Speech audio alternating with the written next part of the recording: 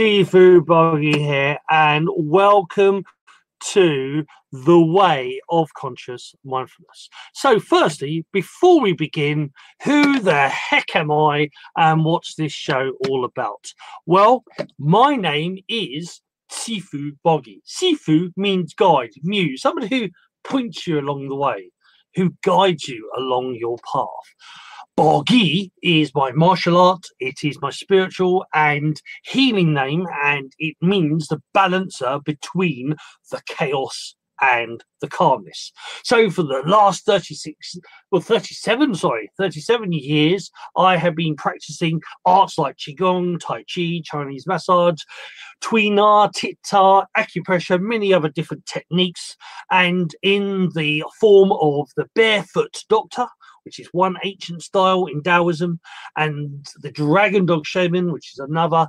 I've been, like my Sifus before me, I have been helping healers, coaches, and light workers especially, but anybody who needs it, to supercharge themselves and ensure that they never burn out, which, as I said, is accordance to the Tao, which means the way, the path, the balance. So what is the Way of Conscious Mindfulness? Well, it is a regular Facebook Live podcast show balancing spirituality with science with a blend of mind, body, and spirit. Now, and of course, with a Taoist twist. Again, what is the Tao? The Tao means the way, the path, the balance. Now, surprise, surprise, this isn't a normal show. Anything with me in it ain't normal. Each week, we either have a guest or a subject. Now we have a very awesome guest tonight. The doctor is in the house. Pardon my pun. And our aim, our goal is to have an open discussion, helping us all find new techniques, new ways to balance our very own personal way, path, or Tao. So without further ado and a couple of clicks, I will bring on the gentleman himself. Good evening, Joe, or Dr. Joe. Good evening. How are you doing, sir? Sifu Boggie, I'm fine, thank you, and thank you very much indeed for inviting me. It's a pleasure and an honour, dear sir. It's definitely a pleasure and an honour. Go for it. Shall I explain who I am? Yeah, I was going to say, my first question for a change, stepping it up a little bit. Firstly, who are you? Who are you? What do you do? Well, my name's Dr. Joe Delaney, and before we start, it's clear I need to make clear that I'm not a doctor of medicine. I'm a doctor in medicine, and what that means is that I've actually done a PhD in medicine, and it took me 7 years to do this PhD. And really, my PhD was about how what goes on between your ears affects the rest of your body, especially at the level of the heart. So when people ask me, is there a title that you've got? I'm a consultant in psycho, neuro, endocrino, immunohematology. So it's quite simple, really. And what that means is psycho or psyche means mind and how our mind works, how the mind affects the brain, how the brain sends instructions via the nervous system to our endocrine glands, how the endocrine glands then secrete various biochemical substances and hormones, how those substances then flood the bloodstream and then impact upon the stem cell surfaces. Are you with me so far? The stem cell surfaces, and yep. depending on the amount of biochemical substances, that will determine how our stem cells express themselves. So the way I see it is the way that we think, the way that we process information sends information all the way through to our body. So it's almost like the invisible realms impact upon the physical realms. And then there's a feedback loop, in my mind at least, like the infinity symbol that gets down to earth. It comes down to earth, we take actions, and then it feeds back all the way back into the heavens. And my feeling is that, we're in constant communication with the heavens, and the heavens are in constant communication with us as well. How does that sound? Cool. That's beautiful. That's beautiful. It's It's well, it makes sense to me, and it's it's a good way to start the show. So, like I say, normally this next question is the first question. So this is your show, and so as being your show, and it is the show of Dr. Joe. So what is Joe? What is your way? What is your Tao? What is your way? Your path? Your balance? Well, if I start off and give some history, my first career was in biomedical sciences. I left school early and I got a job in the local pathology department, washing test tubes.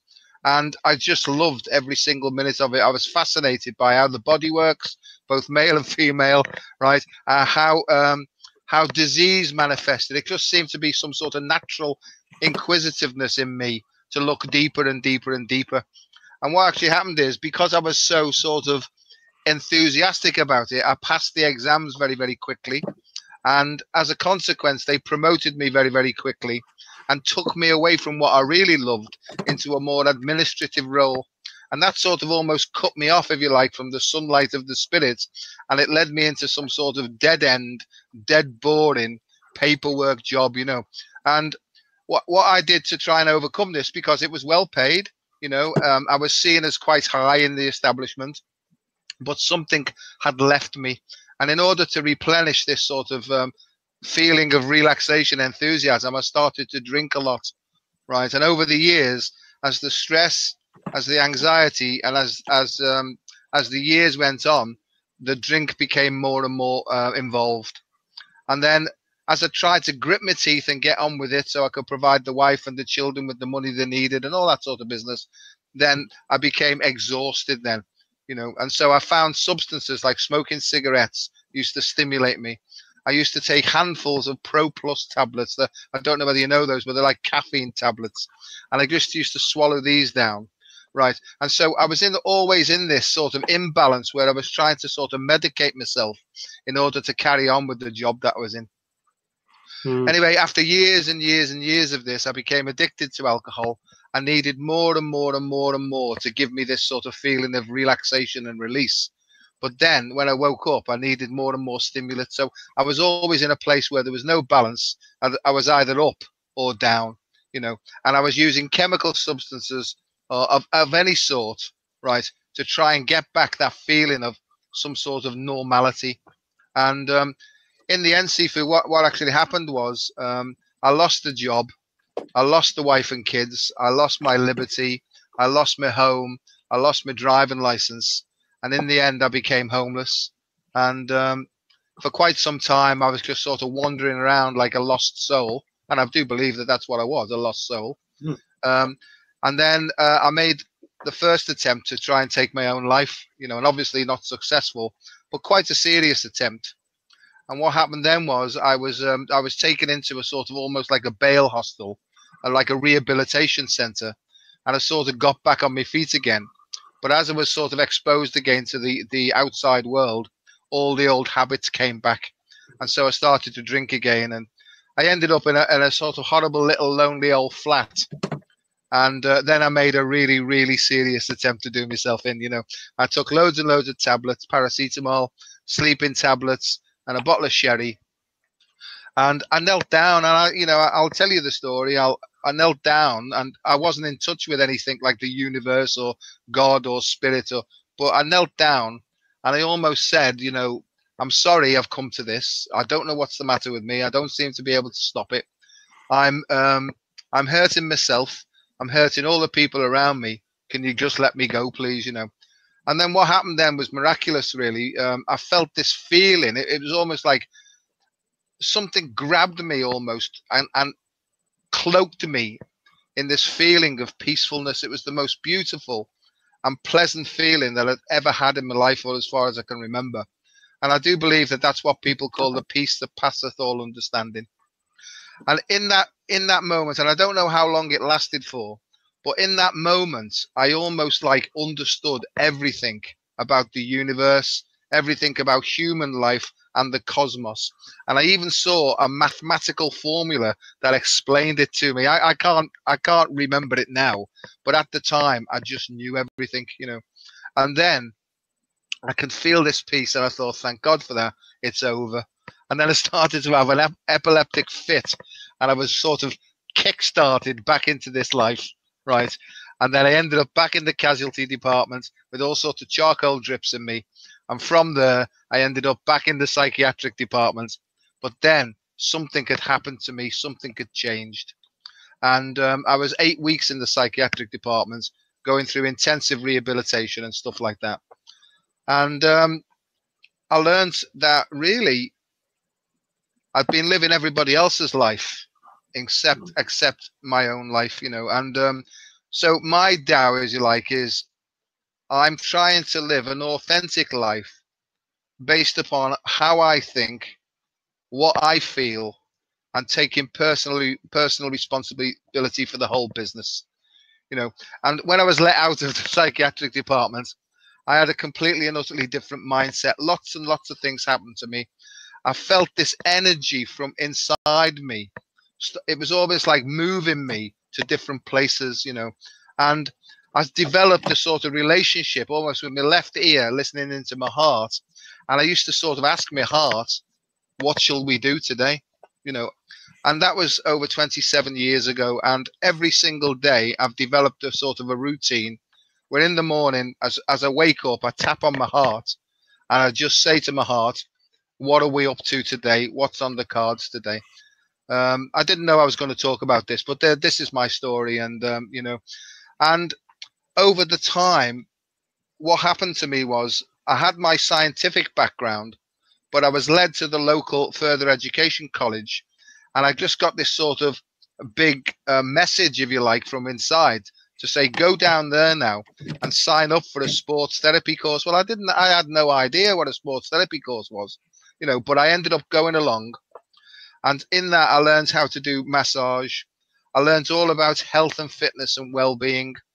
I was then introduced to complementary and alternative medicines.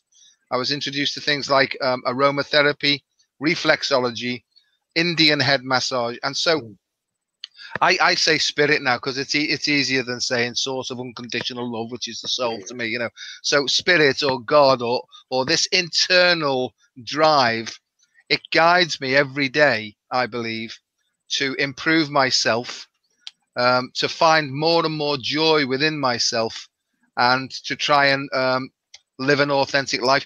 I don't go out to help anybody else. This is something I've realized, you know, if people get helped secondarily to the fact that I'm getting better, I think that's how it works, really. There was a time when I was like an ambulance chaser because I got such an awakening, you know. I believed like I was the second coming, really, and I could put my hands on people and I would instantaneously heal them, you know. And as I was walking through fields, flowers would grow. I was in this sort of savior complex for a while. But then I was gently lowered back to earth. And in the process, I've learned things like I've done many, many different forms of martial arts. I've moved away from the hard stuff like Wing Chun and full combat stuff, you know, and I've come into a very, all that stuff. And I was introduced quite some time ago to the works of Mantak Chia, you know, Master Mantak Chia. And so I have some understanding about the, you know, bone marrow Neikung and using rattan sticks to improve tendon strength. And so I've done lots of that. And where I'm up to now is basically going deeper and deeper into the cultivation of this inner energy, this inner engineering, and this inner technology.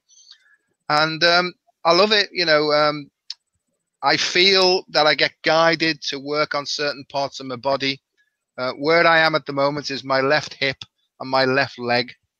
So am I all right carrying on? Have I bored you yet? Or No, okay, no. all right, yeah. Hey, you're speaking my language, sir. Okay. You will never bore me. Yeah. We'll do some people in a minute, see what the audience are saying. But no, you carry on for now. I'm enjoying this. So I've teamed up with many people across the world. I've met Todd Medina. I don't know whether you know Todd, and I've met this very strange person called Shanine Banrian, you know, and and there are so many coincidences happening in my life. But it's not just the traditional Chinese stuff, you know. There's a lot of stuff coming in now about, if you like, love, unconditional love as the root source of everything, you know. And where I'm up to now is in the field of epigenetics, yes, quantum mechanics, and where I've been taken back now is up to the Higgs field and the God particle, you know, the Higgs boson. Yeah. Now, Sifu, I didn't have a clue about all this stuff, but as I go deeper and deeper and deeper into meditation, it's almost like my mind expands and information drops in. Yes. So I don't really have time to read books now and to do that. It's almost like what happens to me is I get the information in, and then afterwards a book will come along to confirm it. So I'm not going out to search for any information anymore. It's almost like the deeper you go, the more you let go of your ego self or the bonds of the ego, the more that the information comes in because it's been there all the time. And what I've learned about drinking and addictive behaviors is it was a chemical means to open up to these realms of consciousness. But when the chemical levels went down, then the gates closed again, you see. And my view is I don't take any medication now unless I have to. I don't take drugs. I'm trying to lead as clean a life as possible. I'm not opposed to any of that stuff. People have got to they make their own choices and they learn from their own mistakes and stuff, like I've had to. And so that's where I'm up to. I still eat meat because I feel that when I'm ready to let go of that, it will be directed to me by my soul and not by my ego or by some external pressure. Because most of my life was driven by what will they think of me, and maybe I should follow them rather than follow this inner wisdom, you know. So in a nutshell, I'm learning more and more every day. I'm 64 years of age. I've just completed my 15th marathon. I swim a lot, you know. I do a lot of internal energy work. The exercises that you do, I do, you know. And to me, it's all about completely letting go of the ego self to allow a bigger self to come in and fill you up. So yeah, there we are. That was a large nutshell, but that's a good nut. That's a good nut. And there's blimey, there's so many things there. I mean, yeah, you know, the whole point for so the Tao, you know, the Tao is just a word. Tao just means the way, and every way is important. You know, is one of the biggest thing I say is the Tao means the way, the path of balance, but it's your personal way, path balance. So you know, it is that you can take bits of mine, you can take bits of Joe's, you can take bits of whoever, but you ultimately need to find your path, your way. And the biggest for me, if you have not read already, The Hero's Journey. You know, there's you know, Joseph Campbell is one of the main people wrote, but there's other people who have written similar things as well. But The Hero's Journey is, if you've ever watched a Hollywood movie, you're watching the script. The basis of that script will be the hero's journey, and the hero's journey is actually something that goes all the way through time. It's the information that was found for the hero's journey was actually found through the ancient scriptures and the ancient knowledge, and our lives go through this hero's journey. And what I mean is that you hit rock bottom at some point. You have to go through these dark times, the dark time of the soul, or the dark night of the soul, and you journey through. And you know, if you're still here, firstly, if you're still alive, don't ever think, you know, I'm not important. I haven't got a purpose. If you're still alive, you have a mission. You have a purpose. Otherwise, you wouldn't still be here. Period. You know, don't give me any other codswallop. If you're still here, it's because you've got a mission. Firstly, and everything you've been through is a lesson. If you keep going through stuff, repeating it, like, you know, the same sort of people over and over again, or same sort of situations, it's because you still haven't learned that lesson. But the whole point of everything we go through is it is something to learn and grow from. You know, so there's that, and then like, you know, the whole thing of addictive personalities.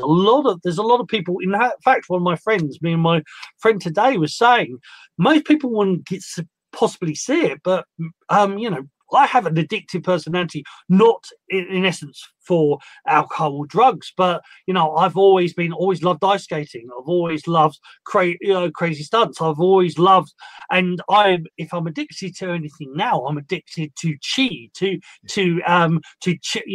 Jing and Shen, which are the energies of the universe, or at least three of them. And it's the whole point for me was, what I filled that void of that addictiveness is with the Qigong, energizing exercise, Neigong, stretching exercise, and Shengung, meditation exercise. And that's become my purpose. That's become one of the things that, I flow with. And, the way I'd simply say it is, Dr. Joe, you're Taoist. You found your way, you found your path. And the whole point is, which is another one of these things, we do not get trapped in the idea that things are linear. Do not get trapped in, oh yeah, I've mastered everything and I've got nothing more to learn. You're still alive. You still got something to learn. You still got something to grow. And the more you add, the more techniques you add, the more you grow, the more you flow. One of the biggest, for me, one of the biggest things that is detrimental was I'm old enough to remember the old saying of, jack of all trades and master of none. Well, jack of all trades, you're master of one, which is the all. You're learning your own individual personal balance.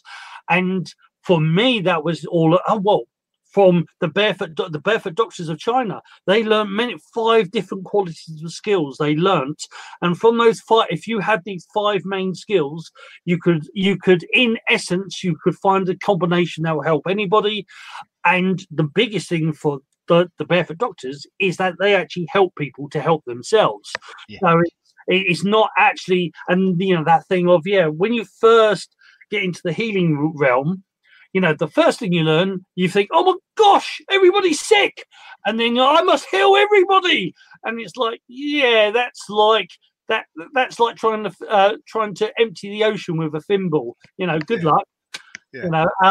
But then you realize, then you eventually learn is that you only really truly help people by helping yourself. When you're overflowing, you can help others, and you can only help people when they're ready when they come to you being ready for that, and you'll have people, because there's so many stories of in Reiki and in the Chinese doctors of doctors going out, people going out and helping people, and after a couple of months, weeks, years, they come back and they help them again. A couple of months, years, a week, they come back, because until they're ready to do it for themselves, they'll always just use, they'll use other people's assistance, and you get stuck in this loop. So it is this thing of, it's all about personal balance, finding and don't think. The West went in about specialized, because I think in the medical profession, I think it was around about, I think it was the 1500s where they said that no one man is great, but no one man can know everything, and that's where they started creating specialists for the head, the arms, and everything else, and where the Chinese doctors, they specialize in certain techniques, but they also know the general as well. They can help the general, but they say, oh right, okay, this thing, can help you particularly with this or that, but it's all about homeostasis. It's all about balance. No, I agree. I mean, where I'm up to now is we call this subtle energy medicine. And you mentioned Jing, Qi, Shen. The way I see that is that Jing, to me at least, or the way I've been taught, is initially it's a raw form where it's a cultural sort of thing that we bring through our ancestral history in our DNA. So that comes with us, whether we like that or not, and then we move. So Jing, to me, in its raw form, is instinct. It's raw instinct that's been conditioned over time. And this is where, to me at least, epigenetics comes in, that the conditioned behavior of our past almost puts layers or shields, like the onion layer that people talk about, and that actually starts to close down this raw spiritual energy. It's almost like we set that up in the world of spirit as the game that we've got. We set the prison up, and as we go along, we've got to find our own individual innate abilities to free ourselves from the prison that we set ourselves up for. So it's almost like the first half of your life you imprison yourself, and the second half of your life you use your skills and abilities to get out of the mess, you know. So I see that Jing comes in initially, and you know, people have different views of this, and then we move into the Qi, which to me is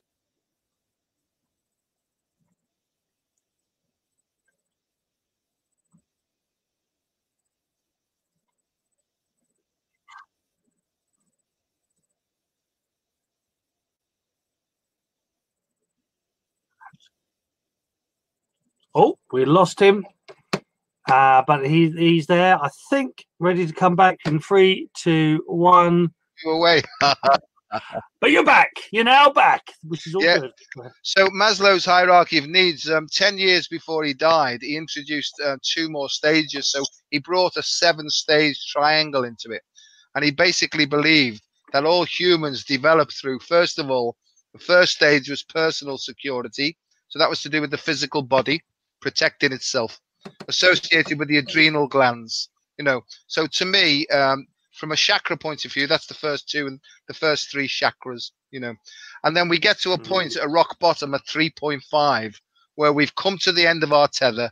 We can't think our way out of stuff anymore, and life just seems like the pits, right? And what people do is, if they go to modern medicine will not understand this progression or evolutionary route.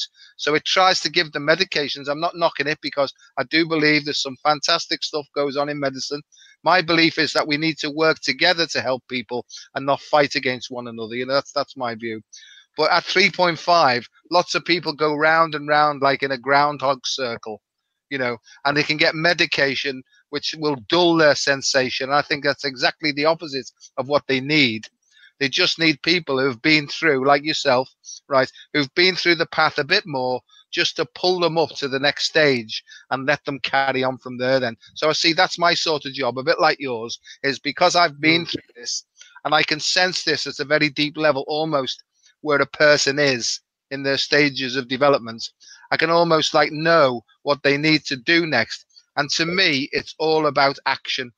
As my good friend Todd Medina would say, the human is the hero, because I think that we've got to ground this by overcoming fear.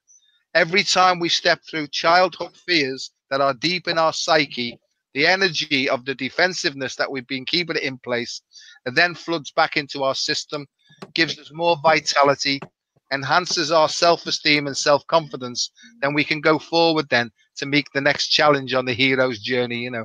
So it's Jason and the Argonauts, it's the golden ram or the golden fleece, you know. There's male and female equivalents to this. But in the end, I believe that the soul is androgynous. Yep, absolutely. The soul's androgynous, you know. We have masculine and feminine within all of us, you know. And an example of this is in menopause, female menopause, levels of estrogen go down. So relatively testosterone levels go up. So many women then start to grow facial hair. Their voice starts to drop and go deeper, right? And they become much more pleasant. That last one was a joke. Now, just for the audience, that was a little joke. I've got a hammer here. I've got a hammer here if you want to hear. I've actually got a lightsaber if you prefer. Hey. Always, a bit like the Hitchhiker's Guide to the Galaxy. Always know where your lightsaber is. That's absolutely. Yeah. No, so I mean, and part of my understanding now is, in order to go forward, you've got to basically cultivate an inner smile, you know. And then that's what I've learned, is that the joy of living is so important, and that just radiating a smile anyway, just going through the physical act of smiling and breathing out, because the out breath, as you well know, is associated with the feminine, the vagal nerve, the yin, the dark, and the nurturing side of our nature. And that's what's been pushed down, really. I think over time, and a long time, this patriarchal system has kept the feminine in place, basically. And I think with the shift of 2012 and 21st of December, I think the sacred feminine is making a comeback, but in a nurturing and gentle way, you know. And my view is that more and more people are tuning into programs like this.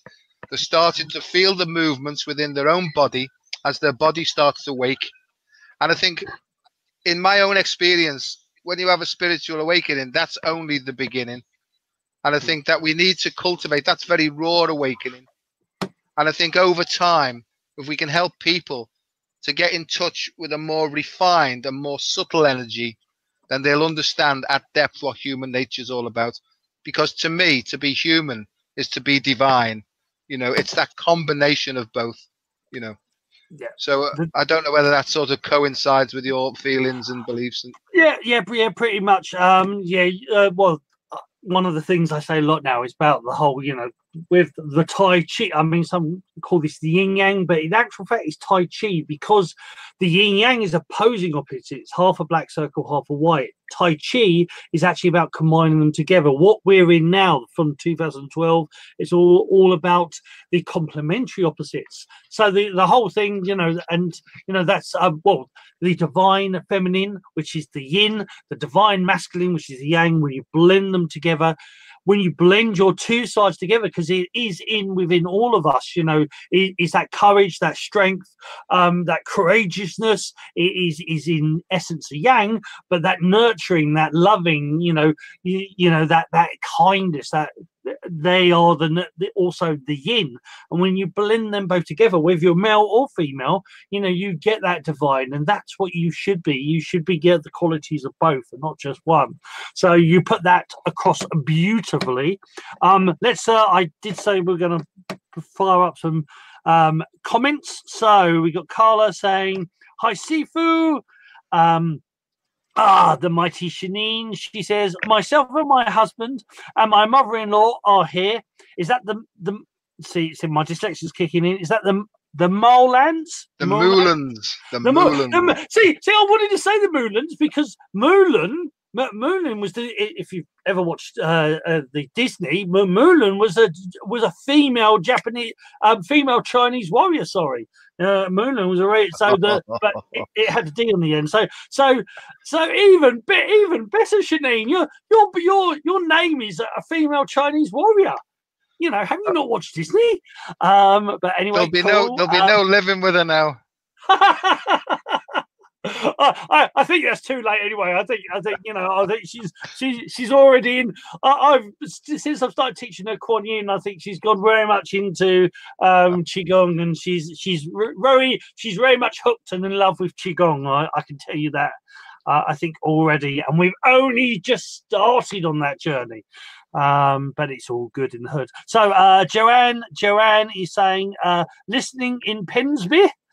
So that's up north, isn't it? If I remember it's about 2 miles away from where I live. Oh, there you go. So and Ria's saying I've just done 20 minutes of Qigong. I've been reading Bruce Lipton all day. I'm a good student. Haha. Yes, you are indeed. Bruce Lipton. So free. That's the thing you said. I want to quickly reiterate that is like where you saying like now books or information they actually are more like signposts, or you know they confirm what you're looking at. And a lot of what I learned from my Sifus, that's exactly what quantum physics, what the epigenetics, you know, so Bruce Lipton, Greg Braden, Nissan Harriman, those in particular for me are, you know, when I started looking at their work, it's like, yep, you know, that goes back to that, and it's those, you know, that's, you know, one of the things I say is everyone and everything is your Sifu. You know, everything is a guide and muse. Even your hardships, they are teachers, they are muses. It's just how you see it. You know, if you take it as a whack on the head, you know, it will teach you eventually. But you take that, you know, that information from that hard time. I've learned this. I've learned how, you know, and redirect things. You know, that everything is a guide. Everything, you know, even your ego, when in spiritual terms they talk about monkey mind, and you must destroy monkey mind. I always say you can't destroy monkey mind because it's like it's one half of this. You can't. It's like destroying half your body. You know what? Are you a fool? You know it is part of you. You know it is the yin and the yang is part of you. And monkey, the whole thing of monkey mind, like that ego, the forebrain, is that in meditation when you draw yourself back from the forebrain. You know, you don't get lost in those 60 to 90,000 thoughts that medically they say we have every single day. When you start listening the monkey mind as a guide, you know, if it's telling you, don't go and do qigong, go and sit and watch TV or go and veg out, and it's like, well, actually, maybe I should do the opposite.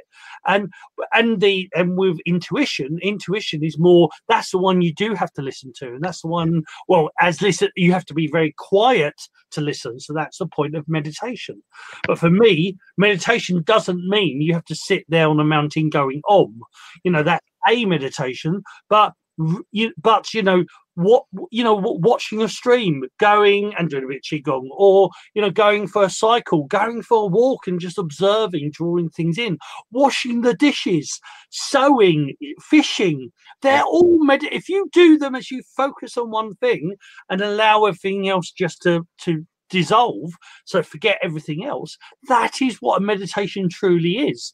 And it's one of these things in our society. We try to flower it up and make it look all mystical, scary, and you don't have to really. Meditation is as simple as doing your favorite hobby, or even doing something you don't enjoy particularly, but doing it in a mindful way. So like I said, washing in Shaolin Temple, they would meditate by sweeping the floor. They would meditate by doing the crops. That to them is meditation. And when you realize that, everything, for me, everything changed. The whole perception of what a meditation, you can be doing a meditation simply by your journey onto work and observing people, because and look at and it's just by learning, it's knowing that nothing has to be as complicated as we make it. And yes, you have lots of things, and you can learn, but you go through the flow of that, and find your own personal way or Tao. I think what you mentioned, my research showed that the hemispheres of the brain, the way they operate or cooperate with one another or not, impacts directly on the way the heart works. So most of us are in a state of what's called accentuated antagonism, where we can't make a decision and we jump from one hemisphere to the next. That creates an incoherent state at the level of the heart, which causes all sorts of problems. And what people like Bruce Lipton talk about, and Greg Braden, and Nassim Haramein, and Fridtjof Capra, and all these people, they're all talking, in the Tao of Physics, they're talking about ways where the breath can intervene. And this is what Buddha said, just become aware of your breathing. And what I found in my research was that if you can use a positive emotion and you can put your hands on your heart and just feel your hands touching your heart and just breathe in, 2, 3, 4, 5, stop, out, 2, 3, 4, 5, stop. If you can practice that, Sifu, 3 10-minute sessions a day in a quiet place, away from the world and all its lunacy, what's been shown in mindfulness and the neuroscience of mindfulness is we reconstruct neural pathways into better habits. We become more emotionally calm, we can think clearer, and we can make better choices. It really is that simple. And these techniques practiced over time have saved my life. They help me to make better choices. Am I completely and utterly sane? Absolutely not, right? I've got a long, long way to go, but I've never felt more well. I've never felt more fulfilled. I've never felt more grounded. And, joy, most of my life is filled with a deep inner joy that I never thought I'd be able to experience, So I'm just saying to the people who may be listening, what you're looking for is under your nose. It's not out there. It's just 6 inches below your nose. And it's all to do with breathing and stuff like that. And one more thing, sorry for going on, but one of my teachers said to me, in order to stop the monkey mind, he said, listen behind, you know. And what I do is I focus at a point 6 inches away from the center of the back of my head, from the occipital lobe, and I try and intently listen to that. And what happens is almost instantaneously, the mind calms down, you know. So there's a little tip for some people. Excuse me, Shanine. Yeah. So what she thinks is normally she can't stop me talking. And it's like, no, I do let people talk. You know, it all depends on the flow, and it all depends. You know, it all depends on the way it's going. But it's all good in the hood, and yeah, indeed. I mean, that whole thing about the monkey mind is that most people are so much in that forebrain, so much, focusing on exactly what's in front of them. It's Bruce Lee once said, it's like a finger pointing towards the moon. Do not look at the finger because you'll miss all that heavenly glory. And then he smacks you on the back of the head. But I'm not there to do that. But so it's being aware, and it's just learning to do things in a different way, and that's what's so cool. This is such a cool conversation indeed.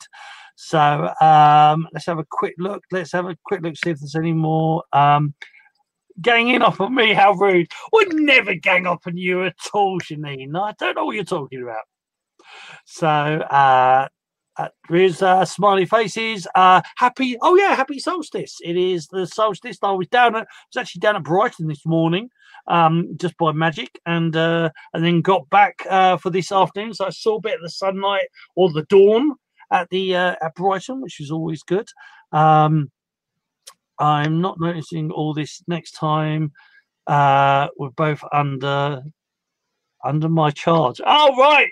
So apparently, Joe, next time Shanine's going to come on and she's going to be boss. Okay. She's going to be boss of. And somebody actually said about 100 years ago about women were healers. In actual fact, the barefoot doctors, which in the UK or in the West, that name actually Stephen Russell. He's actually been on the show before. He calls himself the barefoot doctor, but he himself says that traditionally in China, barefoot doctors, even the dragon dog shamans, well, there were a lot more. The majority were actually women because of the Kuan Yin, the divine feminine energy in that aspect. They could very much tune into that a lot more. So yeah, and even within our culture, there's like interesting things like the whole thing about the witch. The witch, one of the things of the witch was actually they were brewers. The whole thing, and they brewed the beer, and and there was herbal beers that were for healing or whatnot. So it's manipulation of facts, but there's that old saying that history is always manipulated by the winner. By the person who wins or controls the information. That's the information you get to hear about. So you don't always hear about the truth. Yes. I think on that note, I think the more we go into the subtle feeling, the more discernment we get, the more that we can pick out easily what's an energy of truthfulness and what isn't really. And what I've learned is not to fight against what's gone on before, is just not to give it any energy, because if we all stop giving it energy, it will die away of its own. And so if we turn the other cheek, as was once said, and look in the direction of creating something new and beautiful based on heart centricity, then it's bound to be a better place than we're in now, and that's another thing. Can I just say one thing, Sifu? I'm sorry to butt in again, but on the breathing one, the in 2, 3, 4, 5. So if you actually touch your fingers on your left arm, right, and as you breathe in, you draw it in 2, 3, 4, 5, and then stop, and then gently brush it back out again. So it's almost like the first bit collects any tension that's in the body, and so that's the in breath, so that's more sympathetic involvement. As you then brush it out, you're almost like cleansing the body. But what this does is it moves away from, it brings in the kinesthetic, the touchy-feely aspect, which is so important, because most of us have lost sensitivity of our body's awareness. And I help to teach parents of autistic children and people who've got Asperger's syndrome. And what tends to happen is it brings them back into the body then, and they get much more groundedness, you know. And kids with so-called attention deficit hyperactivity disorder, you know, which I think is a completely different thing, but we'll not go there. But this brings them back into a grounded state so that they're not so hyper as well. So that's something that breathing and touching and all those sort of things can all be combined to get a more coherent flow, really. There we are. No, 100% agree, because you know, well, my teachers, my Sifus were actually, you know, they worked in military organisation, they worked in diplomatic organisations, and they actually worked in the private organisations. And it's interesting. Well, that is one of the first things I was taught by my Sifu was, before, I still think it's a corny way of saying it, but they used to say, before you can learn to kill, you must learn to heal. Yeah. So the whole idea is that you learn the healing techniques. And it's interesting. I mean, it still hasn't changed much even today. Like back in the 90s, 98% of UK residents have never had a massage. And I think it may be about 95 now, you know, but you know, it's like there's the 95, and I think it's still something like, I think it was, the last time I checked, it was 84% of people still don't get regular hugs. You know, don't get, and you know this connection is like super freaking important. You look in the animal kingdom, you know, the interconnection, the stroking and you know, caring of each other, is a regular. And one thing, you know, in a positive way, but the play fighting as well, but you know, in a positive way, of, you know, finding ways to interact is so important to our health, so important to our mind, body, you know, as a dog shaman, it's all mind, body, spirit. It's all that physical, emotional, and spiritual connection. And yeah, you know, that thing of, and you know, I've had many students. I'm dyslexic with a slight hint of autism myself, and working with dyslexic, dyspraxic, autistic children as well. You know, this learning to allow, you know, teaching them to actually massage themselves, and teaching it as a qigong, because you know there's because they're so closed off, is that firstly, if you can get them to do it to themselves, they're more likely to actually allow somebody else to touch them, and then, or you know, get their, teach their parents. So, well, actually, you should, yes, there is that thing of getting the permission and seeking that balance, which is what this is all about. But it's that whole thing of that interconnection is so vitally important, because it's actually, massage and caring for yourself is that feminine, is that divine feminine. Because when you don't actually look after your own self, or you don't even, you get sore back and you're not even like rubbing your own shoulders, you're not activating the chemicals within the body that would actually allow healing. Those muscles are stopping the simplest way my teachers would say that muscle tension or tension in your body is blockage. It's stopping the flow. So just a simple massage would actually help increase the blood flow.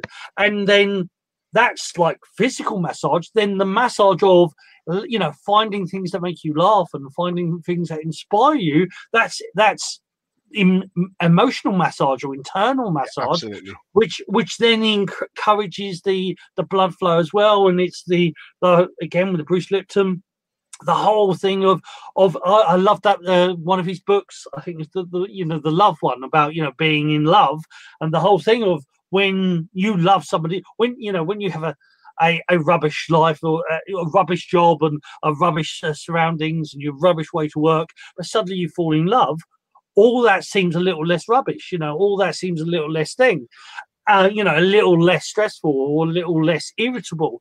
And it's like, well, if that happens when you fall in love, that love feeling you can generate yourself. That love, finding those things that make you smile, finding those things, even, yes, we all got to do 9-to-5 jobs, or we all got to find a way to live, doesn't mean you can't find your passion. doesn't mean you can't find other ways to, to make you smile. That inner smile you talked about, which is so vitally important. Yeah, and it's, I mean, I love the spiritual stuff. I love the Taoist stuff, but also for a lot of people, you've got to take away some of that floweriness and just put it to logic and put it to that, when you're more relaxed, your body works better, quite simply. And one of the biggest things with, again, bringing back Bruce Lipton, is that whole thing of our society focuses on stress and tension and worry and fear, and all those naturally activate your, let's say, your cave person or your ancient genetics of fight or flight. And so your body shuts down, and it shuts down preparing for fight or flight. So it pumps the adrenals and it gets you ready for fight or flight. And while you're in that mode, so while you're tense and while you're nervous and looking around for the saber-toothed tiger that actually doesn't exist, because you're focusing on the fear or the stress, the worry, your body's not actually healing, and it's meant to freaking self-heal. That's what we've lost. We think, oh, we need a doctor to do that. You can do it yourself. Your body's meant to heal. There are medical professionals out there with evidence that's showing that we're meant to actually, they say that biologically the body should be thriving up to at least 120, 150, some of them are saying. And they don't know why. Well, we know freaking why. It's because we're living in stress and fear and tension, and we're focusing on all the wrong stuff. But hey, what do I know? Exactly. Same here. We know nothing. We know nothing. We just plod on. We just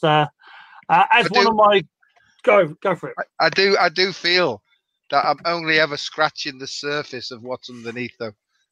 I used to think, in my egomania, I used to think, Christ, I'm learning loads here. I'll be able to say this, and they'll all think I'm a genius and stuff, And I've come to the point now where you scratch a bit, and there's a whole load more underneath, and then you get to that, and then there's a whole load more. Never ending. Right, I've got a question from the mighty Shanine. And I'm bringing it up to the screen now. So she says, what about emotional overwhelming then? 6 breaths in a minute. I have a sugar addiction and got a bit down earlier today. 3 magnums were medicine. I felt better, but would love some more insight on these impulses. Yeah, it's a short-term fix, really, because when we're stressed, our conscious mind doesn't think we're stressed sometimes. There's loads going on in the unconscious. And I think the deeper we go into taking our consciousness into the unconscious, we start to be able to feel when stress and tension is kicking in. So if Shanine carries on practicing that 6 breaths per minute, at least 3 10-minute sessions a day, after about 90 days, she will have reconstructed a different pathway. But it takes some discipline. And I'm sure she's doing it. And the whole point is the thing that I found out is the greatest problem with the whole of the human race and many, many people that I've worked with is the root cause of all our problems was the original sin, which was self-doubt and self-criticism. And that's the thing is we need to learn to love ourselves from the core of our being. And in order to do that, I honestly believe we need to go from the external, right, all the way through our muscles, into our visceral organs, into our bone marrow, into our DNA, and that's our personal stuff done. And then we move then into our cultural stuff then, and then we have to let go of the fears of our ancestors, and then we have to go further back then, and we go multicultural, and we go nationwide, and from nations we go to internations until we've actually gone right back through the whole of humanity to the beginning, to the original smiling face. And I think it's probably going to take some time to do that. But in that process, we'll learn to expand more and more until we come to full enlightenment, which is a complete and utter absolute let go of everything. So I would say you mustn't knock yourself for having a Magnum, especially No. if you're one of those nutty ones. They're very pleasant. So let yourself off the hook, right? Yes. And you know, it's just practice, Shanine. And as I say, I only feel like I'm just starting, but there's always like something else that clicks into place, and I think, there you go, you know. So yeah, don't knock yourself, because that's the biggest trap, is that we knock ourselves and we whip ourselves, you know, with the judgments. And I heard a lovely phrase that says complete freedom means when we've completely freed ourselves from judging ourselves. When judgment is gone completely, then we're free, you know. Because for me, that judgment is the loop. It will always, if you break yourself, it will keep you going, because you'll feel guilty, and then from that guilt, then you want more sugar, or you want more whatever it is that you need.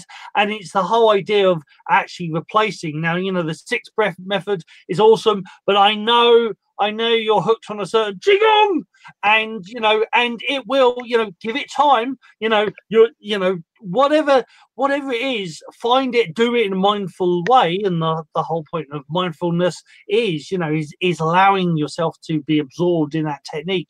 And you know, the breath technique is awesome. You know, anything that is a whole, you know, you using the whole body. So the one thing I do with the breath, that breath technique as well, is actually expand and contract the body. So, you know, so you, and as you know, feel yourself expanding, and then, you know, that pause, you allow things to settle. And then as you breathe, the breathing out, one of the things in the Taoism is that the breathing out, so the yin breath, the breathing out, is actually the more important one, because if you breathe out enough, you'll have to breathe in, you know, because that is the natural cycle. What we're taught is to breathe in and hold your breath. You know, like how many times you'll see people panic and they're holding their breath, and when you hold the breath and holding that tension, there are techniques that you know, the Wim Hof. So mighty Robin McKenzie mentioned Wim Hof.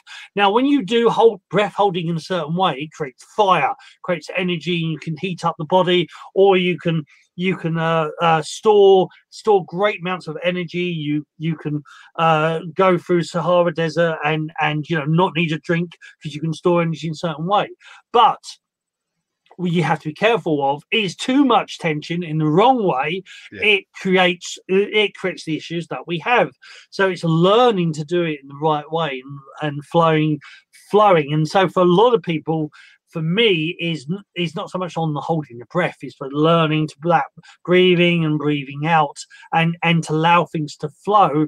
And the inner smile is also all about relaxation as well. So for, you know, if qigong is your thing, that will help you. That will definitely help you on the path, especially if you know somebody who teaches it in a way that's balanced. So it's the stretching the body, or energizing the body, stretching the mind, stretching the spirit, energizing the body, energizing the mind, energizing the spirit. That's sort of called qigong, neigong, and shengong. But the true magic is that you can have they just words. And, you know, there's techniques behind the words. Learn the techniques. Don't worry about the words. Learn the techniques, and you know, make it simple. And, you know, you can have a couple of exercises, and you can cover it all, or you can have one exercise and cover it all. You can have a billion exercises and cover it all. Whatever floats your boat, as long as you find what floats your boat and let your boat float. You know, enjoy it, go with it, and that's the important thing. Whether it's the 6 breath, whether it's eating a banana, whether it's the 2 magnums per day. One of my Sifus used to say, we had a student who liked being, you know, or would always be moaning and whinging. So if you're going to moan and whinge, enjoy it. Be with it. Go, you know, actually enjoy it. You know, don't tell yourself off. Whatever you're doing, Taoistically, whatever you're doing, as long as you love it and you enjoy it and you're happy with it, then you'll be one with your body. But if you punish yourself, the punishment is what keeps you in that loop and holds in the tension and stops you from thriving and keeps you in survival mode rather than thrival mode. Yeah, but hey, I agree, and I think even as children, Education focuses on weaknesses and not strengths, you know. Mm.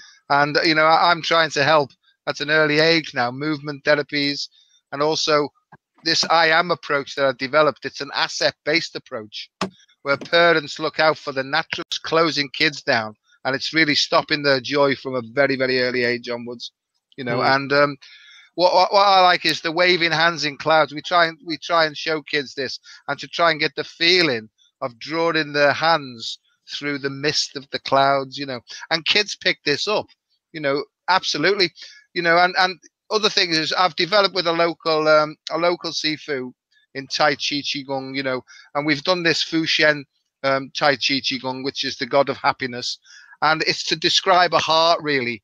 And it was a bit like the one that you practice, is the change hands and up and open, Mm. but it describes the heart, and then it draws it back into the heart with the in breath, and then it gives all that love out to the universe then. And then from there, then it's down to Mother Earth, a bit like, you know, the 8 pieces of silk where you draw up from the earth. It brings it back up then and starts the whole process again. So it's quite a simple technique, but we can bring the breath in, we can bring the movements in, and we can bring the feeling in. And it's relatively easy to learn, really. So that's what we're trying to do up north here, you know, to try and bring it all in. So to get people to ground themselves, to do the shaking hip ones and that willow thing and stuff like that, and then to try and draw that in, get a really deep sense of the energy being radiated out then, you know. So I think more and more people are getting into this. They're getting into yoga, aikido, tai chi, exercise, all physical stuff, but understanding the importance of breath work. That's the key.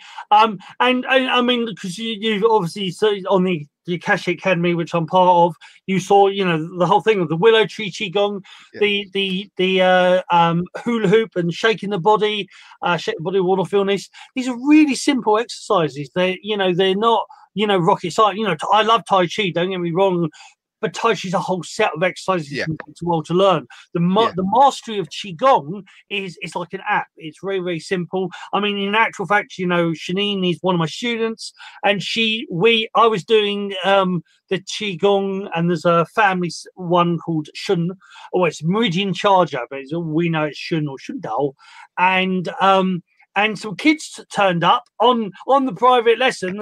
There's a couple of kids that turned up, and suddenly, you know, folks, you know, looking, you know, oh, you know, I'm trying to copy. So okay then.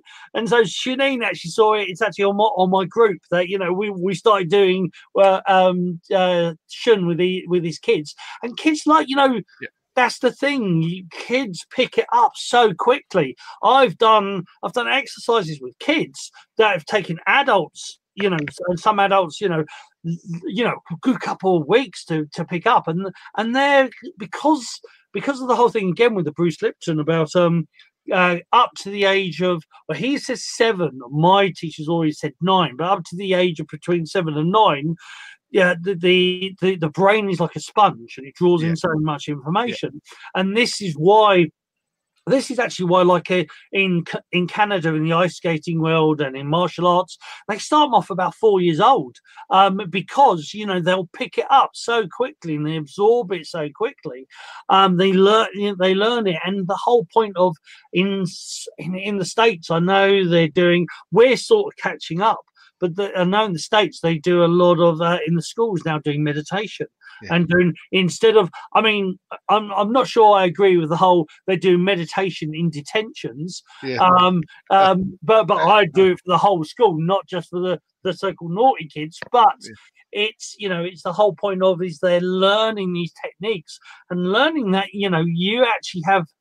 It's this weird thing within the Qigong, the Taoist arts and Tai Chi, is you learn to control yourself, or you learn these techniques, and then once you learn them, you actually learn to forget them. Or absolutely, you learn to do them as automatic things. So, you know, it just becomes like brushing your hair or getting dressed or tying up your shoelaces. And when you get to that level, it goes on to the subconscious. And when it gets to the subconscious, it reprograms your brain, because over again, I think it's 80 to 90% or 95% of your the things you do in a day are on the subconscious level. And it's the reprogram that is the big key. And I love, like, you know, watching the whole Bruce Lipton thing as well. And he says, you know, he's got a system he uses, but he also says Qigong does it, yoga does it, Tai Chi does it. And it's this reprogram the mind. And, you know, we get back to, obviously we need it as adults, but also if you're teaching your kids, you're teaching the future generations. So this big cycle, this loop I'm talking about, we'll kill it. We'll change it, or rephrase, we'll change it from now, you know, getting the kids involved, is that they means with the time they get to, you know, 20, 30, 40, that it'll be now normal, natural to them, rather than like us adults going, oh, I'm not sure about that, or not sure, you know. It's like, that's the way we change these cycles, these repeats, is by bringing this information in from the kids and bringing it into the future. But hey, what do I know? So, okay, let's have a quick look of a couple more things, and then I think we'll wrap up. So the mighty Robin McKenzie, one of our former co-hosts, or co-host still, when he's about, and also been guest on the show as well, says loads of things are affected, but if you are not regular, they won't work continuously. Yeah, it's all about finding that well, as we said, it's finding a practice that you enjoy. You've got to enjoy it. If you don't enjoy it, there's no point doing it. But you find something that, you know, so whether it is yoga, whether it's Qigong, whether it's Tai Chi, whether it's knitting, as long as it's bringing you joy, as well as helping you actually relax and let go of stuff, because for me, that's the most important thing, is that if you hold all that tension in, you'll just get ill. And that's why we have so many issues we do, because people are holding all that tension in. And when you physically hold it in, it affects you emotionally, which affects you spiritually. And that it's all about finding that balance. So, and then Nico was talking about his master, Nicholas, and Chen style. Or any style is good. You know, is the true. Even in the Tai Chi classics, they say as long as it adheres to the classics, and what they mean by the classics is the Tai Chi checklist. So as long as it keeps the energy flowing, and as long as it relaxes the body, it doesn't matter whether it's Chen style, Yang style, banana style, core blimey, this is hard style, whatever style it is, as long as it works for you and as long as it's doing its job, they're all good. They're they're all good. That's what my Sifu has taught me, you know, is that styles are only as good as you let them be. You know, you've got to find, you know, what best works for you. So is there anything, I mean, there's a few more messages, but I'll we'll just play two more. So Gail says, we do breathing exercises in a chill axe session at preschool. They love it. Yeah, I know those kids really do. They really do get this. They get it far more than adults, but they are little Sifus after all. Shanine says, great work, you two. Thank you so very much. You're more than welcome. And finally, Mike. Yes. They're all together now. That one's for Shanine. And then Mike says, no, don't get me wrong. Sorry, what do you do with your consciousness? Where do you put your energies? Okay, did I miss something? Let's have a quick look. But what do we do with it? Where's the other one from him? So what do you do with your consciousness? Your consciousness is your focus. So so the subconscious, it runs everything in the background unless you draw it to your focus. So the whole thing of meditation is when you're focusing on one thing and forgetting everything else. You're focusing your consciousness on creating that reality, creating things in that certain way. If you don't focus, for me, and how my teachers taught it, and what Bruce Lipton's saying as well, is that if you don't have something in your conscious mind and you're running in your subconscious, whatever your subconscious patterns are, routines, they're going to be what rules your life. So if your subconscious patterns from your childhood was negativity, that's what's going to be running the main process. Do you agree with that? Do you understand? Yeah. What I feel is, as the years have gone on, I've sort of sunk deeper, if you like, into my unconscious. It's associated with feelings. So consciousness and feelings go together. And after a while, you start to become detached and become an observer of your thoughts and of your feelings as well. So, you know, if you can see them, you can't be them in actual fact, you know.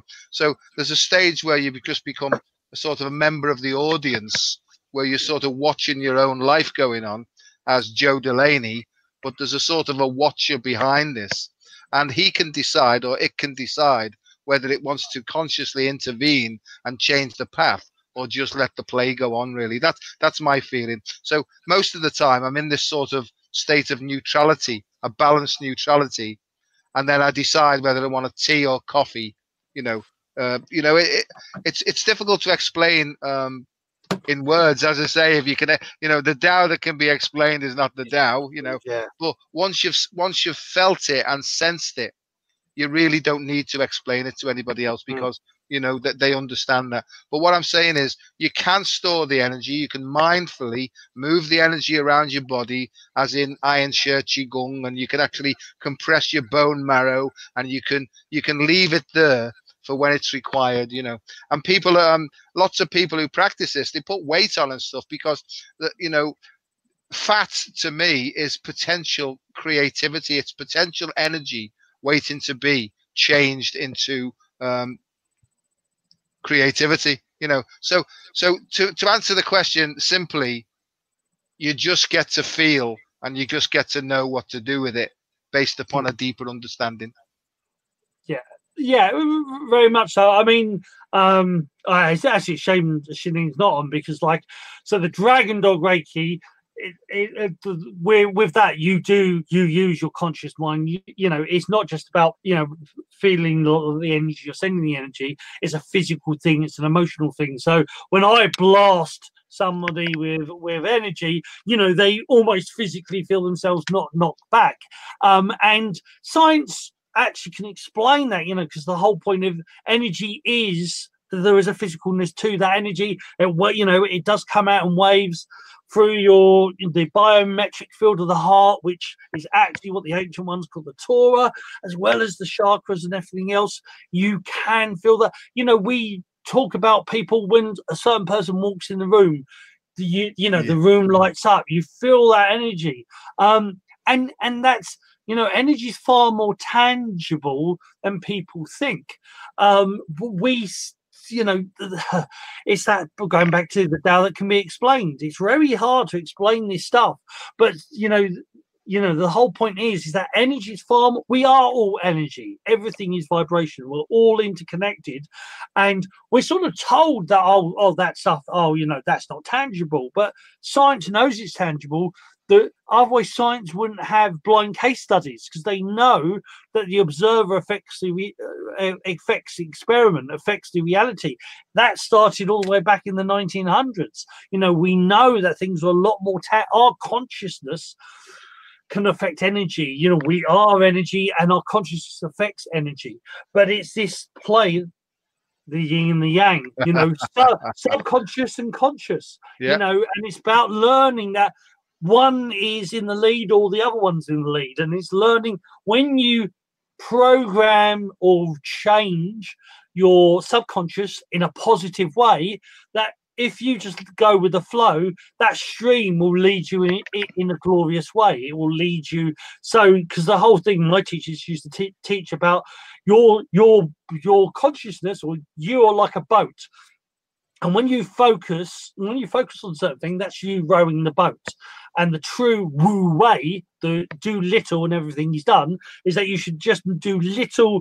You focus a little bit on that intent. I want you to go this way, and then let everything else happen automatically. Go with the flow.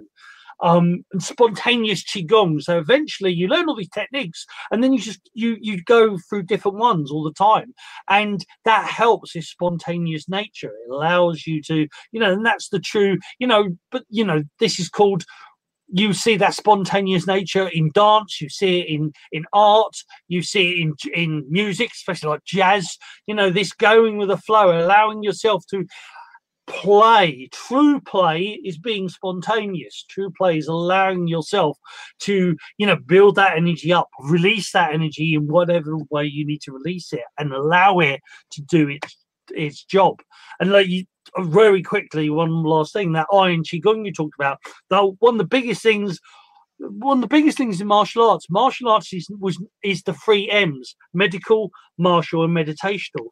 And martial is only a tiny little cherry on top of that cake.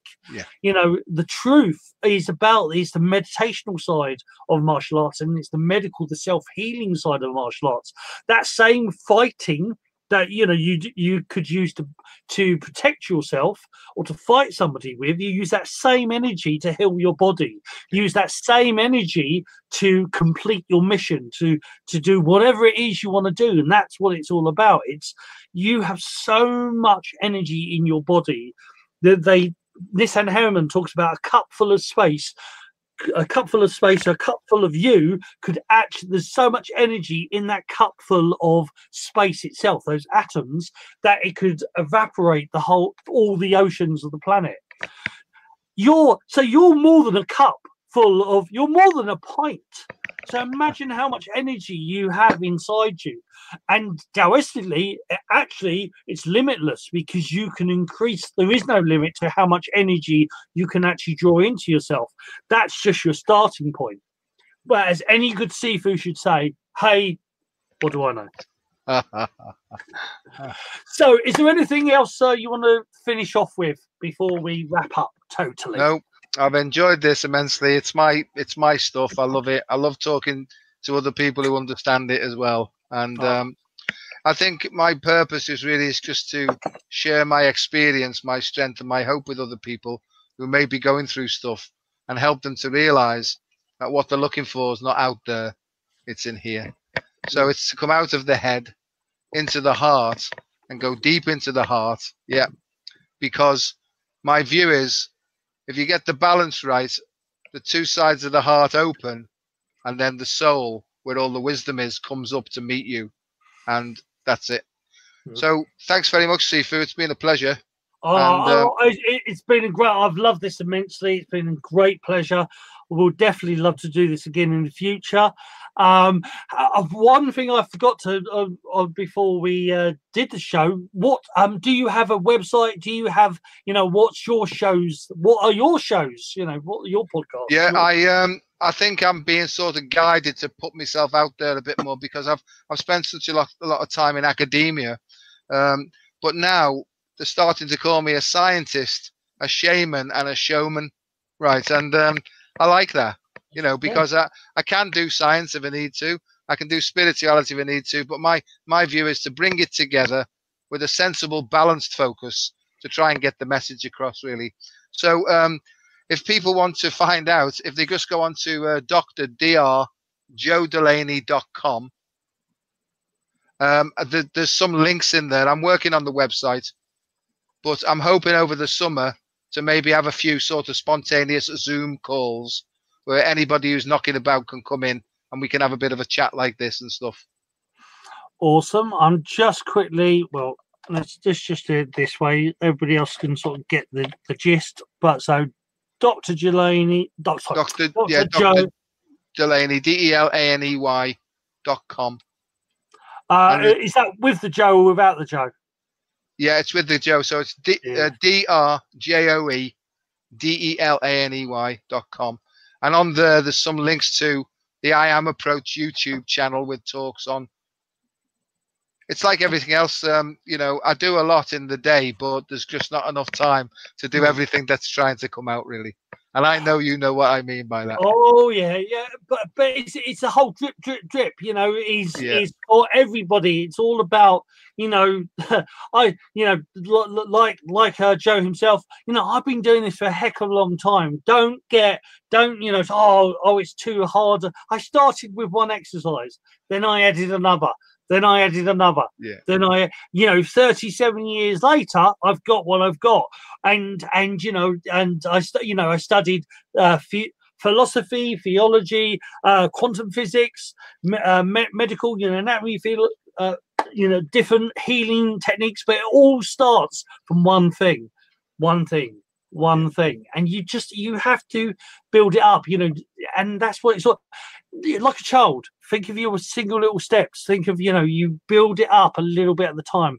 Don't get lost on the big whole goal. Start with the one thing.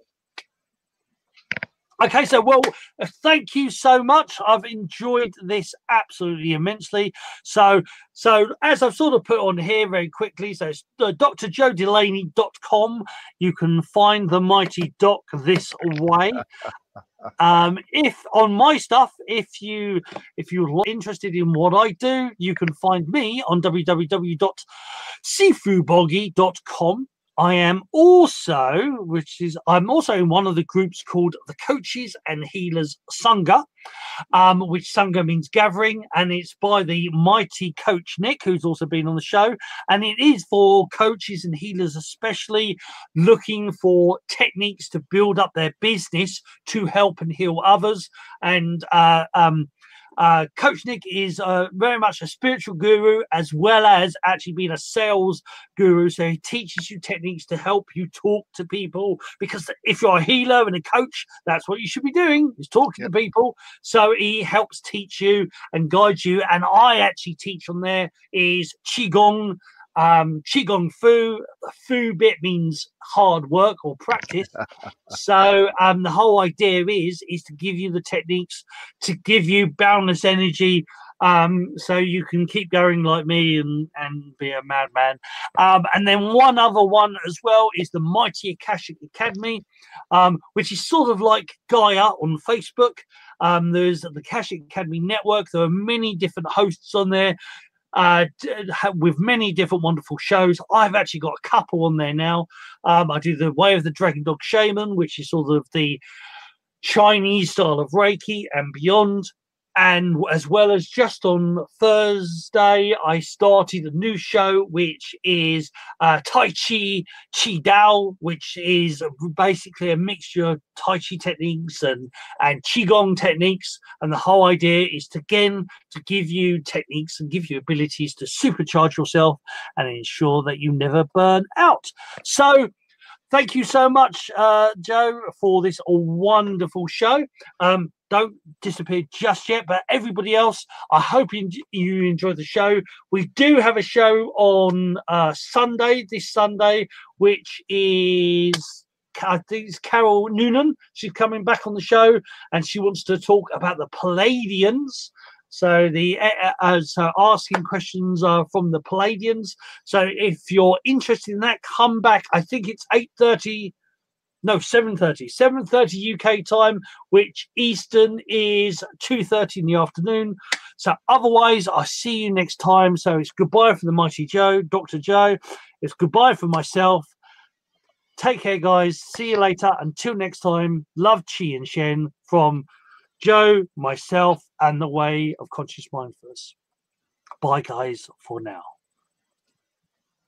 Oh, no, press that one. Oh, yeah, that's it. Bye, guys.